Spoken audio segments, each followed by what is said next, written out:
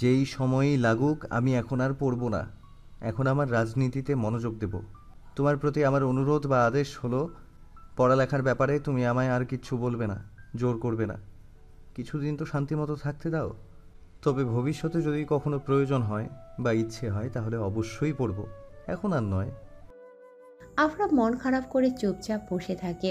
এর মধ্যেই সারফরাজ আবার বলে, তাছাড়া এখন পাত্রী যেখানে আমাকে অনেক ভালোবাসে সেখানে শ্বশুরকে পটানোর জন্য অতিরিক্ত কিছু করাটা আমার পক্ষে সম্ভব না। রাজি না হলে দুজন কাজী অফিসে গিয়ে বিয়ে করে ফেলবো, ব্যাস ঝামেলা শেষ। আফরা আজ সারফরাজের কথায় বেশ অবাক হয়। ও রাজি হবার পর থেকে মনে হয় যেন পুরো পৃথিবীটা এখন সারফরাজের। যে কোনো বিষয়ে শুধু আফরার অনুমতির অপেক্ষায় থাকে। অনুমতি দিলেই স্বাধীন। তাই আফরা আর কথা বাড়ায় না, উঠে দাঁড়িয়ে বলে, এবার তাহলে বাসায় যাই, অনেক দেরি হয়ে গিয়েছে। পুরো 2 বছর পরে তোমাকে এত কাছ থেকে দেখার সুযোগ পেয়েছি, এক্ষুনি আবার চলে যাবে? আর একটু থাকি একসাথে। সারফরাজের এমন আবদার যেন আফরা ফেলতে পারল না। তাই মিষ্টি হাসি দিয়ে বসে নিচের দিকে তাকিয়ে লাজুক স্বরে বলে, আমার গ্রাজুয়েশন শেষ হবার আগ পর্যন্ত কিন্তু এমন আবদার আর করবেন না, আজকেই শেষ। সারফরাজ বলে, কিভাবে বলবো? তুমি কি সেই সুযোগ দাও? বললাম তুমি করে বলতে, সেটাও বলবে না। ফোনেও তো বলতে পারো। আমার কপালে কি আর মডার্ন প্রেম আছে? আফরা এবার বেশ লজ্জা পায়, তাই কিছু না বলে চুপ করে বসে থাকে। সারফরাজ আবার বলে, খবরদার, ওই তন্ময়ের সাথে কিন্তু কোনো কথা বলবে না, তাহলে কঠিন শাস্তি পাবে। ওনাকে এড়িয়ে চলার চেষ্টা করবে। সারফরাজের পাগলামি দেখে আফরা হেসে বলে, ঠিক আছে, আপনি যা বলবেন তাই হবে। গত 2 বছরে কোনো ছেলের সাথে কথা বলতে দেয়নি সারফরাজ। কেউ যেছে কথা বললে তাকে শাসিয়ে দিয়েছে খুব। আফরার ডিপার্টমেন্টের সবাই মোটামুটি জানে যে আফরার এক পাগল প্রেমিক আছে, যে ওকে প্রচণ্ড ভালোবাসে। আর যেহেতু রাজনীতি করে, তাই ইচ্ছে থাকলেও ভয় কেউ আর আফরার সাথে কথা বলে না বা কোনোভাবে বিরক্ত করে না। অনেকটা সময় কেটে গেল, সারফরাজ আফরাকে একটা রিক্সা করে দেয়। আর সব সময়ের মতোই আফরার পেছনে পেছনে বাইক নিয়ে ওর বাসা পর্যন্ত যায়। বাইকে যেতে বললে আফরা নিষেধ করে, তাই বাধ্য প্রেমিকের মতো রিক্সা করে দেয়। বাসার সামনে এলে গেট দিয়ে ঢোকার সময় পেছনে তাকাতেই সারফরাজ হাসি মুখে আফরাকে হাত নেড়ে বিদায় জানায়।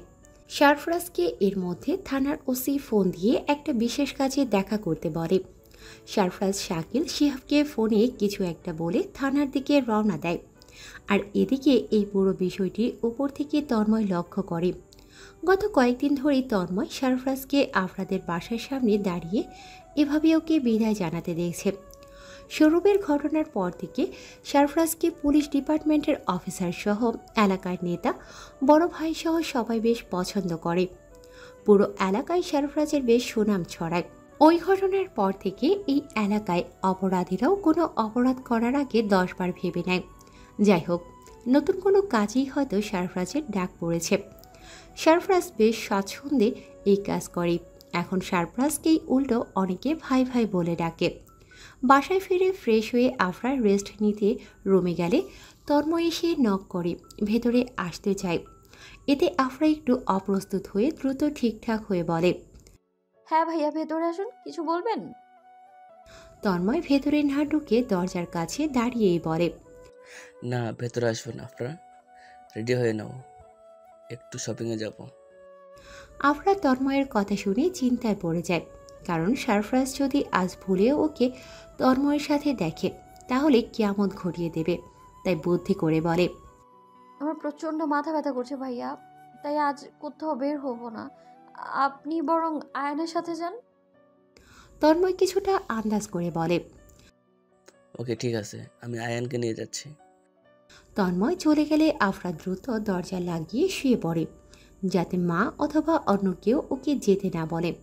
আজ সকালেই আফরার ব্যাপারে হ্যাঁ বলেছে তন্ময়। ওকে তন্ময়ের বেশ ভালো লাগে। আফরাকে এই অল্প কদিনে যতটা ভালো লেগেছে, এর আগে কখনো অন্য কাউকে এতটা ওর ভালো লাগেনি। অপেক্ষায় ছিল যে আফরাকে আজ নিজেই বাইরে কোনো নিরিবিলি পরিবেশে নিয়ে গিয়ে সরাসরি প্রস্তাব দেবে। কিন্তু একটা ছেলের সাথে এভাবে প্রতিদিন চোখে চোখে কথা বলতে দেখে, দূর থেকে বিদায় জানাতে দেখে তন্ময়ের মনটা খারাপ হয়ে যায়।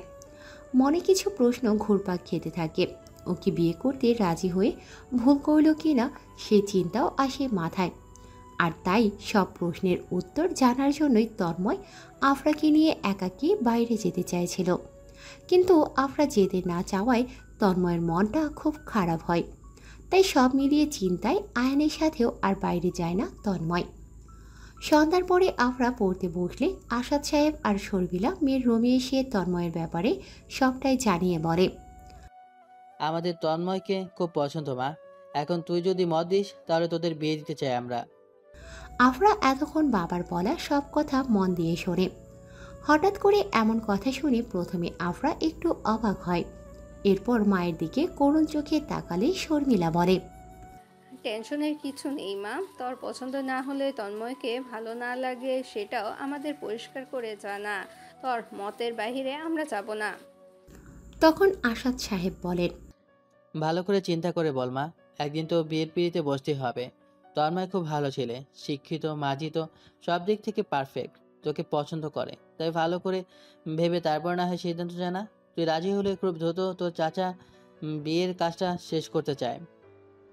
আফরা এতক্ষণ চুপচাপ বাবার কথা শোনে, তারপর সাহস সঞ্চয় করে বলে, বাবা, আসলে আমি এত তাড়াতাড়ি বিয়ে করতে চাই না। আমায় আগে আমার লক্ষ্যে পৌঁছাতে দাও, তারপর না হয় এসব নিয়ে তোমরা ভেবো। আসাদ সাহেব বলে, ঠিক আছে মা, এতে আমার কোনো আপত্তি নেই, কারণ আমিও চাই তুই পড়ালেখাকে বেশি গুরুত্ব দে, তারপর বাকি সব চিন্তা। আফরা বাবার কথা শুনে খুব খুশি হয়, বাবাকে জড়িয়ে ধরে বলে, থ্যাংক ইউ বাবা, অনেক অনেক থ্যাঙ্কস। হয়েছে, আর ধন্যবাদ বলতে হবে না, এবার শুয়ে পড়। ঠিক আছে বাবা।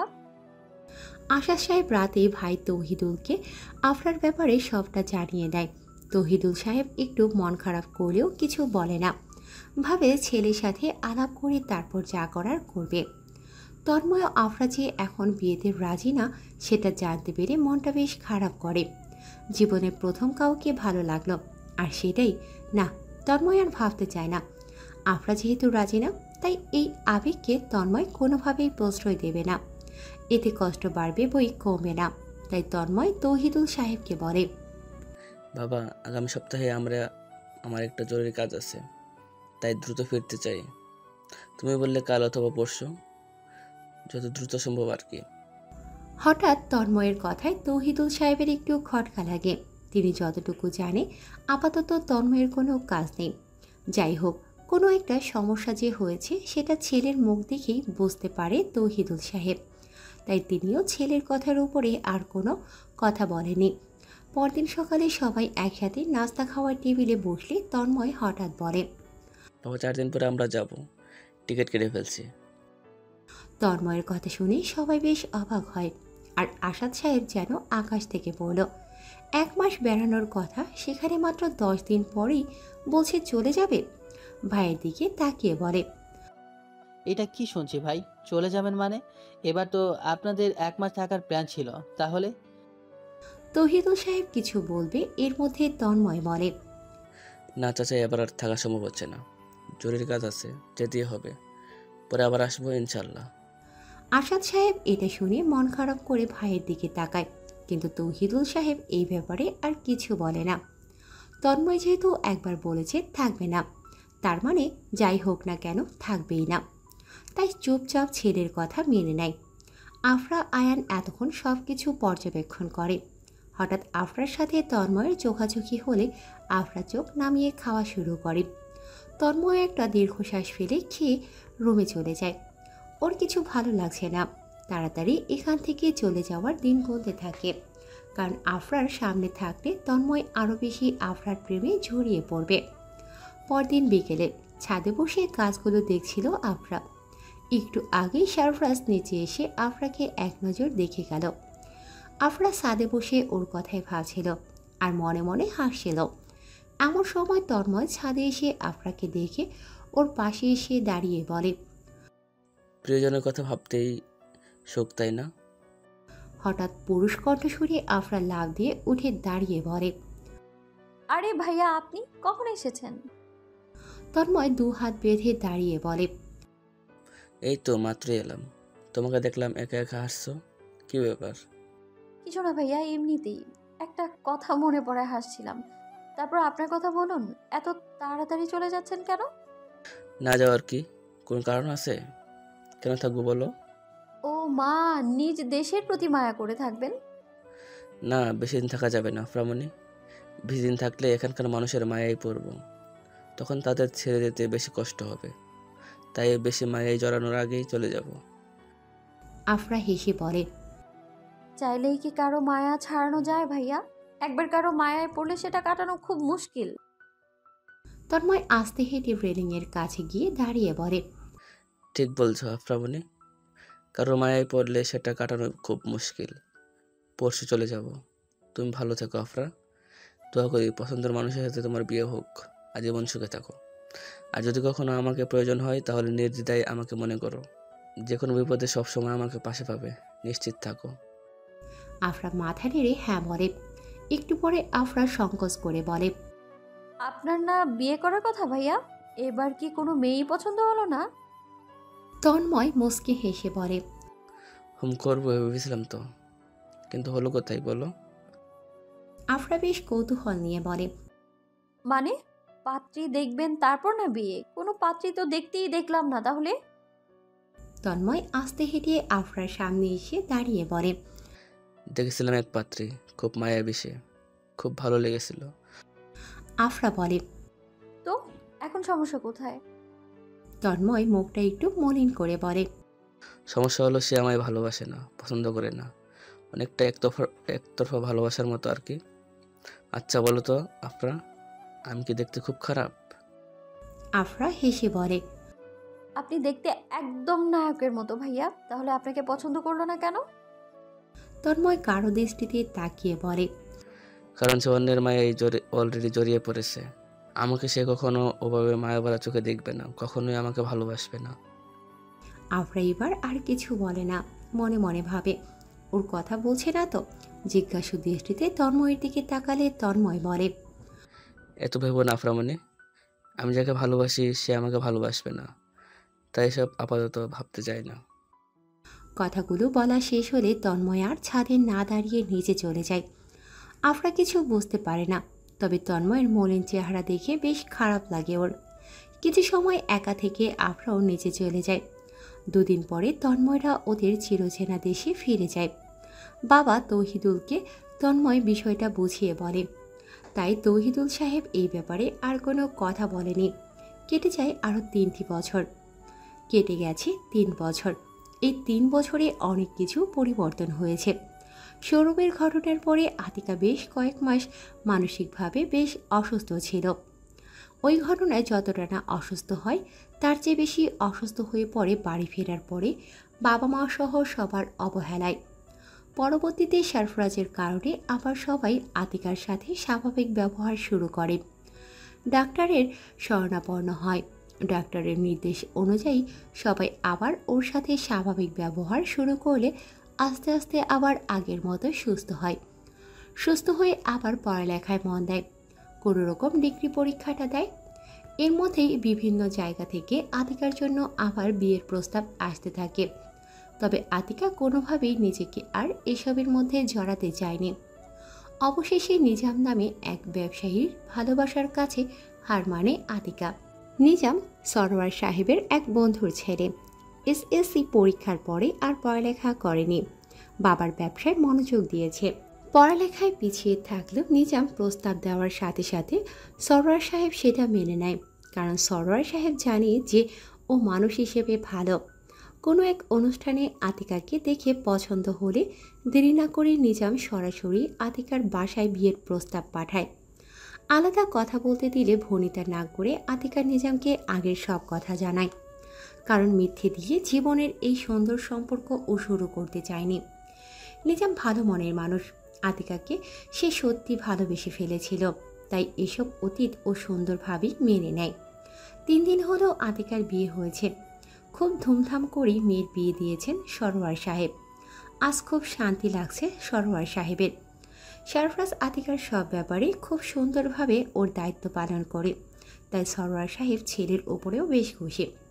সারফরাজ সুযোগ পেয়ে এসবের পেছনে যে আফরার গুরুত্বপূর্ণ ভূমিকা আছে সেটা সানজিদা সহ বাসার সবাইকে জানায়। এতে আফরার প্রতি সরোয়ার সাহেবের মন কিছুটা হলেও নরম হয়। আসলে আফরাই প্রথমে আতিকার ব্যাপারে সব জানতে পেরে সারফরাজকে বিভিন্ন বিষয়ে পরামর্শ দেয়। ডাক্তার দেখানো, ওর সাথে ভালো ব্যবহার করা, পড়ালেখা নিয়ে ব্যস্ত করে তোলা, এসব নিয়ে আফরাই সারফরাজকে পরামর্শ দেয়। আর বাসায় এই অনুযায়ী সারফরাজ সবাইকে বোঝায়। সবাই সারফরাজের কথা মতো চলায় আজ আতিকার জীবনটা আবার আগের মতো সুন্দর হয়েছে। এজন্য সারফরাজ আফরাকে কতবার যে ধন্যবাদ বলেছে তারও কোনো হিসেব নেই। এদিকে সারা আর শিহাবের বিয়ে হয়েছে 6 মাসের মতো হবে। সারার বিয়ে অন্য এক জায়গায় ঠিক হয়েছিল। শিহাব সারার বাসায় 1 বছর আগে প্রস্তাব দেওয়ার পরেও সারার বাবা মা শিহাবের পরিবারকে না করে দেয়। কারণ একটাই, শিহাব তখনও চাকরিতে ঢোকেনি, মাস্টার্স করে চাকরি খুঁজছে আর রাজনীতি করে। রাজনীতি সারার পরিবার পছন্দ করে না, তাই এক কথায় শিহাবকে মানা করে দেয়। কিন্তু শিহাব ছিল নাছোড়বান্ধা, সারার বাবাকে রাজি করানোর জন্য যথেষ্ট চেষ্টা করে যাচ্ছিল।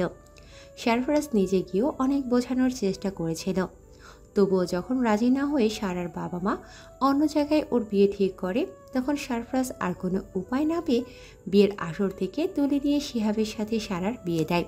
এর ফলে ওর উপরে আসাদ সাহেবের রাগ আরও বেড়ে যায়। যাই হোক, 2 মাস আগে শিহাব একটা চাকরি পেয়েছে। এখন অবশ্য দুজনের পরিবারও মেনে নিয়েছে, আর ওরা দুজন বেশ সুখেও আছে। শুধু সুখে নেই সারফরাজ। আফরার অনার্স শেষ হয়েছে। গত বছর থেকে প্রতিনিয়ত বিয়ের প্রস্তাব আসা শুরু হয়েছে। তন্ময়কে না করার পর থেকে এতদিন পড়ালেখার কথা বলে অন্য সবাইকে কাটিয়ে দিলেও এবার আর আসাদ সাহেব মানতে চাচ্ছে না। তার মতে এটাই বিয়ের উপযুক্ত সময়, তাই আগে বিয়ের প্রস্তাব এলে প্রথমেই না করে দিলেও এখন আর না করে না। বায়োডাটা নিয়ে ভালো মন্দ দেখে, কোনটা পছন্দ হলে আফরাকে দেখায়। আফরা বিভিন্ন অজুহাতে না করে, তবে কোনোভাবেই সারফরাজের কথা বলতে পারে না। এদিকে সারফরাজের দিন কাটছে প্রচণ্ড ব্যস্ততায়। রাজনীতি, সমাজসেবা, আফরার সব মিলিয়ে হজবরল অবস্থা। প্রেম করে অনেকটা নির্লজ্জ হয়ে গেছে সারফরাজ। মুখে কিছু না বললেও আসাদ সাহেবকে পটানোর জন্য গত 3 বছর কম কষ্টও করেনি। এত ব্যস্ততার মাঝেও আফরার জন্য আসাদ সাহেবের সামনে চেষ্টা করেছে ভালো হয়ে থাকার, কিন্তু সব সময়ই কোনো একটা ভুলের জন্য ভালোর চেয়ে খারাপ হয়েছে বেশি। যেমন এর মধ্যেই একদিন এক মাদক পাচারকারী ছেলেকে পেটানোর সময় আসাদ সাহেব দেখে ফেলে। রোজ রোজ বাড়িতে আসা ঘটককে সেদিন পিস্তল দিয়ে ভয় দেখালে ঘটক তো সেই দৌড় লাগায়। দৌড়াতে গিয়ে পড়ে গিয়ে বেশ ব্যথাও পায়। এটা জেনে আসাদ সাহেব সারফরাজের উপরে আরও রেগে যায়। আসাদ সাহেবের সবচেয়ে যেটা বেশি অপছন্দ সেটা হলো রাজনীতিতে সারফরাজের স্বয়ংক্রিয় অংশগ্রহণ। আর এখন তো সাথে পিস্তল থাকে, তাই সব মিলিয়ে কোনোভাবেই সারফরাজকে আসাদ সাহেবের পছন্দ না। আর সারফরাজও পটাতে গিয়ে উল্টো বিপদে পড়েছে বারবার। আজকাল বেশ বিরক্ত হচ্ছে ও। সরোয়ার সাহেব মোটামুটি রাজি হলেও আফরার বাবা কোনোভাবেই রাজি হচ্ছে না। আর 2 বাবাকে পুরোপুরি রাজি করাতে না পারলে আফরাও বিয়েতে রাজি হবে না। সারফরাজ তাই ভেবে পায় না যে কিভাবে কি করবে। সব ব্যাপারে যথেষ্ট সাহসিকতা দেখালেও আফরার ব্যাপারে এসে কেমন যেন নিস্তেজ হয়ে যায় সারফরাজ। যত দিন যাচ্ছে সারফরাজ ততই লোভী হয়ে যাচ্ছে। আফরা দিন দিন সুন্দর হয়ে যাচ্ছে, তাই ওকে দূর থেকে এভাবে একটু দেখে এখন আর সারফরাজের মন ভরে না। বারবার আফরাকে দেখার লোভ জাগে। কাজের প্রেসারে সারাদিন অনেক ব্যস্ত থাকতে হয় ওকে। দিন শেষে রাতে বাসায় গিয়ে সারফরাজের আজকাল প্রিয় মানুষটাকে খুব কাছে পেতে ইচ্ছে করে, কোলে মাথা রেখে ঘুমোতে ইচ্ছে করে। এত সুন্দর মায়াবী মুখটা অনেকটা সময় নিয়ে দেখতে ইচ্ছে করে, যেটা এই বাবাদের জন্য সম্ভব হচ্ছে না। আতিকার বিয়ে হয়ে যাওয়ায় অনেকটা নিশ্চিন্ত থাকায় সারফরাজ আজ মনে মনে ঠিক করে যে আফরাকে নিয়ে সরোয়ার সাহেবের সাথে সরাসরি কথা বলবে। কিন্তু সব সময়ের মতো বিভিন্ন কাজের ঝামেলায় আজকেও ওর বাসায় ফিরতে দেরি হয়ে যায়। আজ তাই আর ফ্রেশ হতে রুমে না গিয়ে সরাসরি বাবার রুমে যায়। সরোয়ার সাহেব বসে বসে টিভিতে খবর দেখছিলেন। এমন সময় সারফরাজকে নিজের রুমে দেখে বেশ অবাক হয়। এখনও সারফরাজ খুব বেশি প্রয়োজন ছাড়া সরোয়ার সাহেবের সাথে খুব একটা কথা বলে না, আর সেখানে রুমে যাওয়া তো স্বপ্ন। সরোয়ার সাহেব বুঝতে পারে যে নিশ্চয়ই কোনো জরুরি কথা আছে, না হলে তার এই জিদ্দি ছেলের নিচ থেকে তার রুমে আসার কথা নয়। একটু ভেবে বাঁকা চোখে সারফরাজকে দেখে কোনো কথা না বলে সরোয়ার সাহেব আবার টিভিতে খবর শুনতে ব্যস্ত হয়ে পড়েন। এর মধ্যে সঞ্চিতার রুমে এসে ছেলেকে দেখে বেশ অবাক হয়। কিছু বলতে নিলে সারফরাজ বলে, বাবার সাথে আমার একটু জরুরি কথা আছে, আমাকে কি 10 মিনিট সময় দিতে পারবে বাবা? সঞ্চিতা কিছু বলার আগেই সারফরাজ বলে, সে তো বুঝতেই পেরেছি, জরুরি কিছু না হলে কি তুমি আমার রুমে আসো নাকি? যাই হোক, কি বলবো বলো। সরোয়ার সাহেব টিভির দিকে তাকিয়েই বলে। সারফরাজ বাবার পাশে রাখা চেয়ারে বসে পড়ে। সারাক্ষণ বাইরে থেকে এখন সারফরাজ খুব ক্লান্ত বোধ করছে, দাঁড়িয়ে থাকা আর সম্ভব হচ্ছে না। সঞ্চিতা সারফরাজের ক্লান্ত চেহারা দেখে মাথায় হাত বুলিয়ে বলে, খুব জরুরি কথা না হলে রুমে গিয়ে ফ্রেশ হয়ে খেয়ে নে বাবা, মুখটা শুকিয়ে একটুখানি হয়ে গিয়েছে। সারফরাজ মায়ের হাত দুটো নিজ হাতের মুঠোয় বন্দি করে বলে, না মা, আজকে এক্ষুনি বলবো। এরপর সরোয়ার সাহেবের দিকে শান্ত চোখে তাকিয়ে বলে, বাবা আমি বিয়ে করতে চাই। সরোয়ার সাহেব টিভির দিকে তাকিয়ে বলে, পুরোটা একসাথে বলো, কাকে বিয়ে করবে, তার পরিবার সবকিছু সম্পর্কে বিস্তারিত জানতে চাই। কাকে বিয়ে করতে চাই সেটা তো জানোই, আমি আফরাকে ভালোবাসি। বিয়ে করলে ওকেই করব। ও এই বছর অনার্স শেষ করে মাস্টার্সে ভর্তি হয়েছে। বাসা থেকে ওকে বিয়ের জন্য চাপ দিচ্ছে, যদিও এটাই স্বাভাবিক, বয়স হচ্ছে, বিয়ে দিতে তো চাইবেই, তাই না? সরোয়ার সাহেব টিভি বন্ধ করে বের হয়ে সারফরাজের দিকে তাকিয়ে বলে, আফরাকে বিয়ের জন্য চাপ দিলে এখানে আমার কি করণীয়? তাছাড়া যেখানে তোমার মেজো ভাই এখনো বিয়ে করেনি, সেখানে তোমার নিজের বিয়ের কথা বলতে লজ্জা লাগছে না? না, লাগছে না। মেজো ভাইয়ের বিয়ের সাথে আমার বিয়ের সম্পর্ক কি? ওনার যখন বিয়ে করতে ইচ্ছে হবে তখন উনি বিয়ে করবেন। না, এটা হবে না। তোমার ভাইয়ের বিয়ের পরেই তোমার বিয়ে হবে। আর ওই আফরা মেয়েটাকে আমার পছন্দ না। এটা কি তোমার জানা নেই কি পেয়েছো ওই মেয়ের মাঝে? সারফরাজ একটু বিরক্ত হয়ে বলে, ভাইয়ের বিয়ে দাও, এতে আমার কোনো আপত্তি নেই বাবা, তবে আমার বিয়ের ব্যাপারেও সিদ্ধান্ত নাও। যদি ভেবে থাকো আর একটু দেরিতে বিয়ে দেবে, মানে ভাইয়ার পরে, তাহলে অন্তত ওদের সাথে কথা বলে আংটি পরিয়ে আমাদের বিয়েটা ঠিক করে রাখো। সরোয়ার সাহেব কিছুক্ষণ বিরক্ত হয়ে সঞ্চিতার দিকে তাকিয়ে থাকে, তারপর বলে, সঞ্জিতা, তোমার পাগল ছেলের কথা শুনছো তো?